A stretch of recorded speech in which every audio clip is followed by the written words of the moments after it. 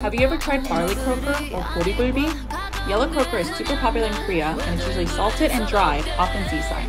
Barley croaker has an extra step where it's actually aged in barley, which gives it an incredibly savory and deep flavor. Barley croaker restaurants will give you this double glove protection to help you more easily debone the fish. I love eating it with tea-soaked rice, which helps to hydrate the fish and infuse the flavor throughout. Look for this dish the next time you're in Korea.